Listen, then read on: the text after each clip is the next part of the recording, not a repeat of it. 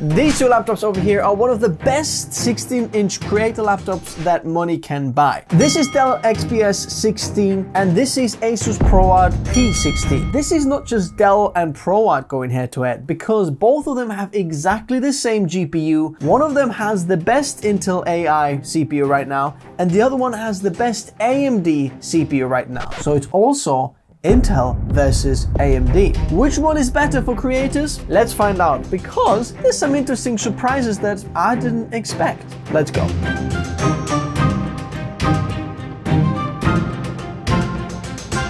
Licensing Windows is cheap and easy with whokeys.com, and if you use the code TN20 you get an extra discount. Complete the purchase, copy the key and paste it to the activation settings. And you're all done. Also check out their Microsoft Office 19 license and use the same code TN20 for the extra discount. Check out whokeys.com in the video description below. So firstly, in terms of design, both of them are very nice and minimalistic kind of creator laptops. I do have to give a bit of an edge here to Dell, even though I absolutely love what ASUS is doing with the ProArt series. But the Dell feels a lot more premium in terms of build quality and what it feels like. There is a downside as well, which is the weight. This ASUS one is a lot more lighter than the Dell. The Dell is heavy because a lot of the chassis is made out of metal. Now, there are different colors of Dell available. You can get the black version as well, or whatever Dell calls it. ASUS only comes with the black. Now, when we open them up, they're actually very, very similar inside. We have 16-inch screens. The keyboard is very, very similar. We've got the speakers on both sides. Very large trackpad. Wait a second, this one kind of doesn't have a trackpad. Well, this is one of the interesting Dell design features here. The trackpad is kind of just somewhere. As you can see, the mouse is moving. So somewhere around here, it ends. So the trackpad is actually very similar size to this one here. The trackpad on the Dell though is haptic, whereas on the ASUS one here, it's on a hinge. So the trackpad is much nicer on the Dell compared to ASUS. ASUS does have a little edge here with the ASUS style. So if you're doing creative, workflows in softwares like Premiere Pro or Davinci Resolve, this little scroll wheel here can do different things. You can turn it on by just pressing that little button on there and swiping that way. As you can see, you can do different things in here. That little light shows that this is on, and you can turn it off just like that as well. ASUS has all the function buttons and your, screen brightness, all physical buttons here, whereas Dell has them on the top as a touchpad, what Apple got rid of. So if you press function, they actually change, as you can see, to function and your screen or volume buttons. Both of them have a Copilot button because they're Copilot Plus Windows laptops. Dell has one extra bit in terms of security, which is a fingerprint reader in there. ASUS doesn't have a fingerprint reader, but both of them have Windows Hello IR sensors for the cameras. Now, very importantly for creators, the ports are very, very important. Underneath, you can see a little bit of the grill design difference as well. But if we are looking at the right side of the laptop, on ASUS one, we've got an SD card slot, USB Type A 10 gigabits in speed, and a USB 4 port. The Dell one here, interestingly, I actually found that out by accident. The right side is not a Thunderbolt port. It's just a USB Type C. I believe it's 10 gigabits in speed, and then a micro SD card slot and a headphone mic combo jack. The full-size SD card slot is so much more useful than the micro SD card slot. So I've got to give an edge here to a ProArt. And when we're looking at the other side of the laptop, we have got a USB Type-C ports, two of them from Dell. They're both Thunderbolt 4. On ASUS, we've got the power brick, DC-in, HDMI out, another USB Type 4 port, another USB Type A 10 gigabits in speed, and a mic and headphone combo jack. Now, I've got to give the edge here to ASUS in terms of the ports. Dell does come with this tiny little dongle, which is a little bit weird. You can plug that one in, you get an HDMI port and USB Type A, but you're still going to lose one of your USB ports. And if you charge your laptop with the other one, you're going to lose another one. So that's not very good. When talking about chargers, the Dell comes with USB-C charging block, and you can use any of the USB ports to charge the laptop. The ASUS one comes with their own connector, which is this kind of a small little square connector that goes into there. And that is a 200 watt power brick. Dell 130 watts. So ASUS is a lot more powerful, but also a little bit more inconvenient, because if you just want to use USB-C charging on the ASUS, it's not going to be enough to get the full performance out of the laptop. You're going to have to use that part in there. So let's take a look at the specs comparison. One of them has the Ryzen AI 9 HX 370 CPU, and then the Dell XPS has Intel Core Ultra 9 185H. Both of them a bit of a mouthful to say. The P16 on ASUS here has a 12P core CPU. 12P cores, we haven't seen that on a laptop or mobile before, which is very interesting. The Intel though here has a 6P core and 8E core CPU. But in terms of threads, because the E cores don't have multi-threading, we have 22 threads, and then the P16 has 24 threads. The Intel one still has the low power efficiency cores, extra 2 of them. So in total, the Intel still has 24 threads, but really, I don't really know what the low power efficiency cores do there. In terms of turbo boost, both of the laptops boost to 5.1 gigahertz, which look very, very similar. Both of them have soldered on RAM. Both you can get up to 64 gigabytes, although my Dell version here has 32 gigabytes because I didn't want to spend that much extra to get the 64. If you're a creator, when you're choosing these laptops, get the maximum RAM configuration. Don't go with a 32 gigabyte version. Me, just for a review, I probably don't need the 64 gigabyte. If you're getting this laptop, highly recommend getting the full maximum RAM configuration, what you can buy. Links in the description below. In terms of the RAM speed, ASUS one runs 7500 megatransfers per second compared to the 7467, so little edge on the AMD there. In terms of power draw, the P16 pulls 80 watts when plugged in, and so does the Dell, but when we unplug the laptop, interestingly, the Dell still pushes 80 watts through, whereas ASUS only caps at 35 watts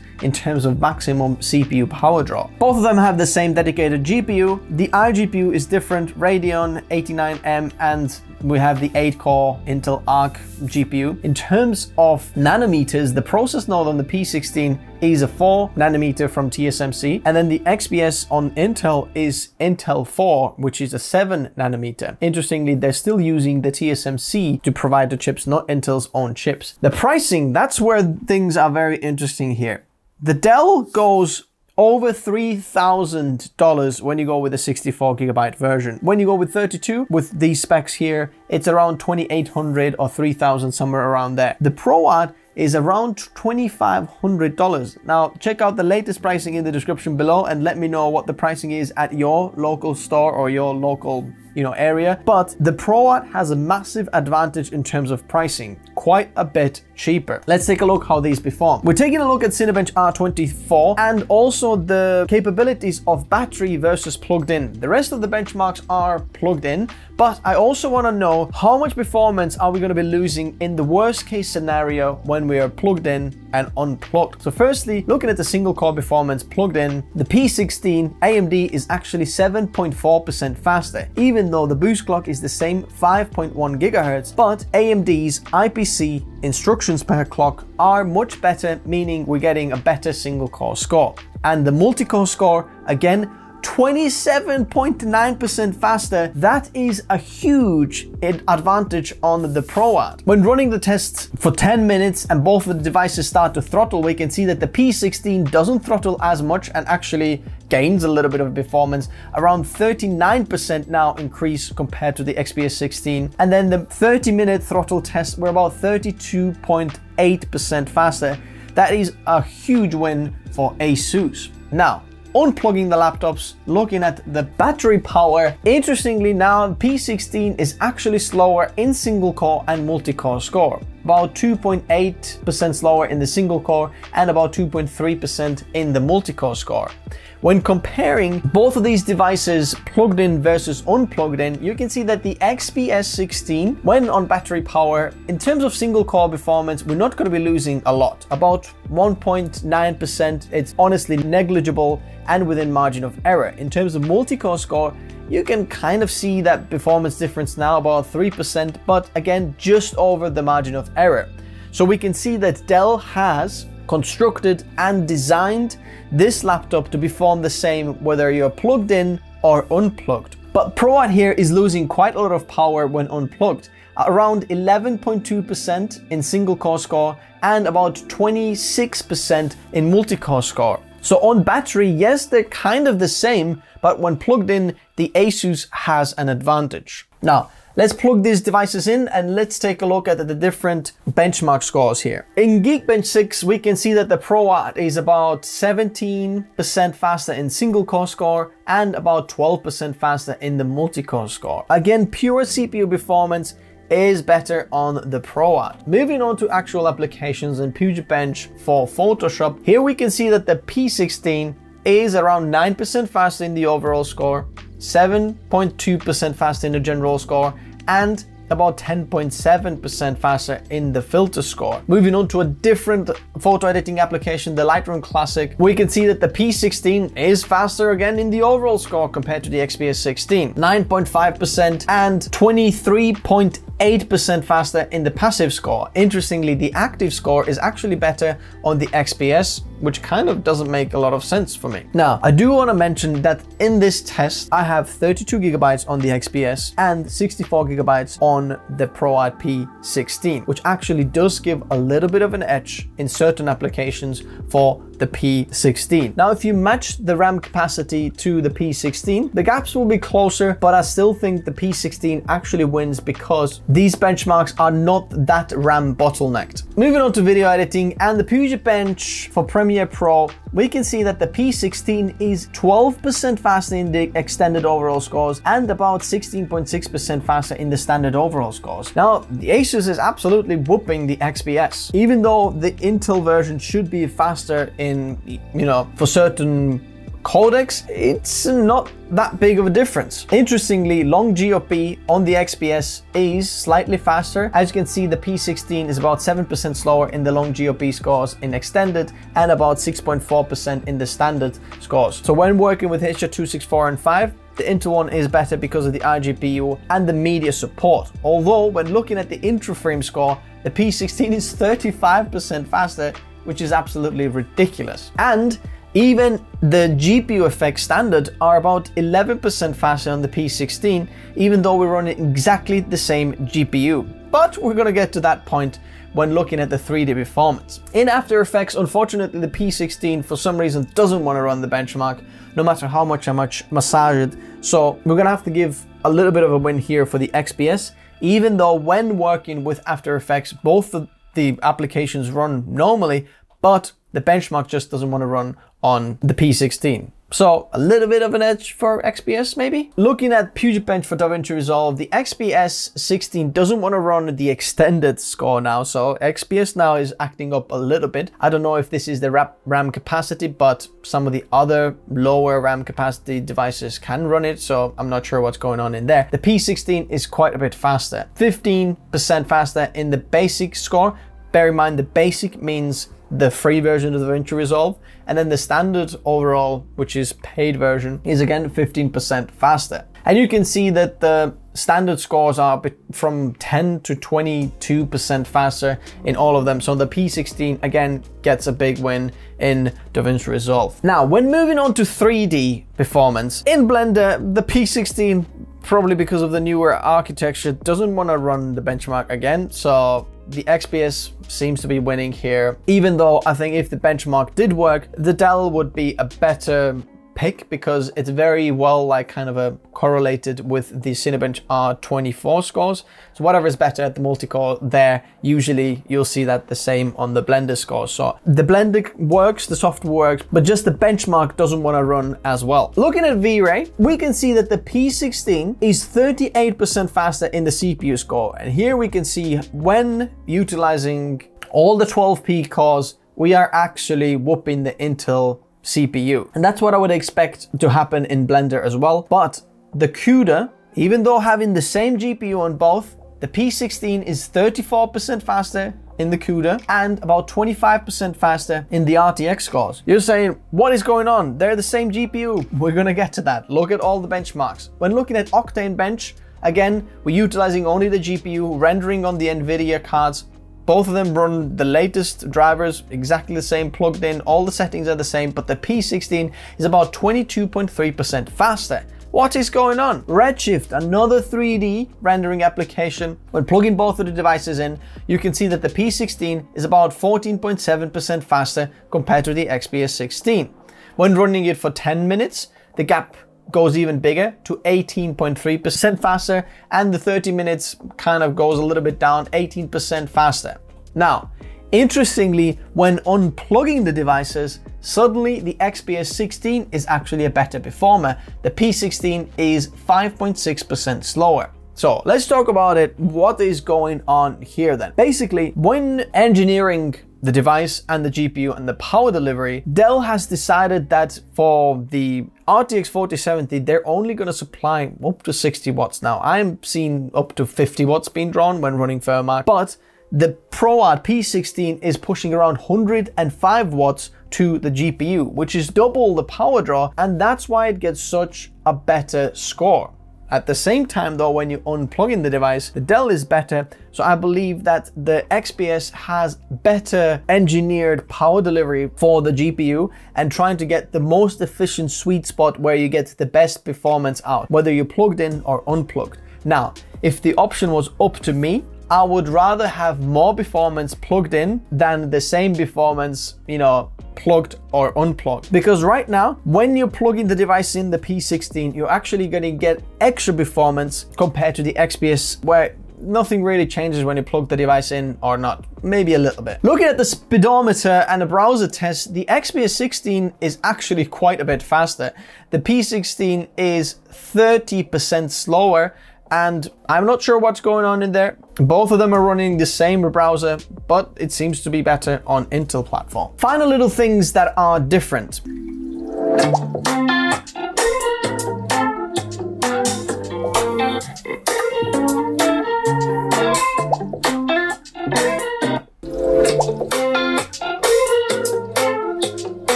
In terms of the speakers, both of the speakers are absolutely amazing. I've got to give a little edge to the ASUS. When comparing them side by side, you can hear that the ASUS has a little bit of a better low end. It's a lot more clearer on some of the instruments that play on the lower end of the frequencies, where the Dell is very, very crisp and it feels like the bottom end just kind of drops off. There's nothing there. I'm not saying it's muddy, it's very clear. I do think the Dell speakers go a little bit louder. In terms of the overall one, I think ASUS wins on the speaker side. And finally, we're gonna have to look at the screens. Now, both of these screens are OLED screens and they are a touch screen. Now, both of the screens are the same resolution. We've got a 4K OLED displays and they're both absolutely amazing. On the specs, the P16 should be brighter. It's 400 nits and then 500 nits on HDR. But looking at these two, I can clearly see that the Dell is brighter on these light tracks, for example, there. It's a lot brighter screen there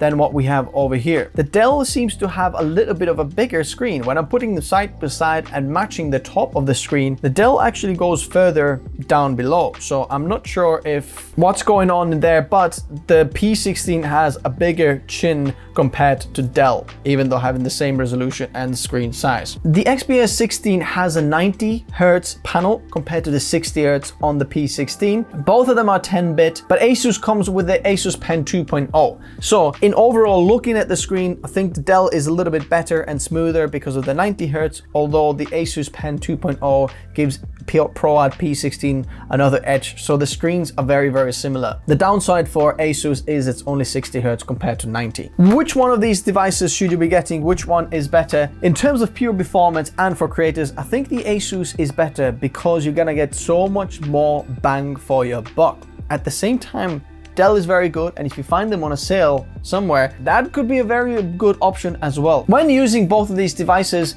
battery life test I'm gonna have to do in another video, but it feels like the ProArt P16 is a little bit better on battery life and consuming the battery life. So which one would you pick? Let me know in the comment section below.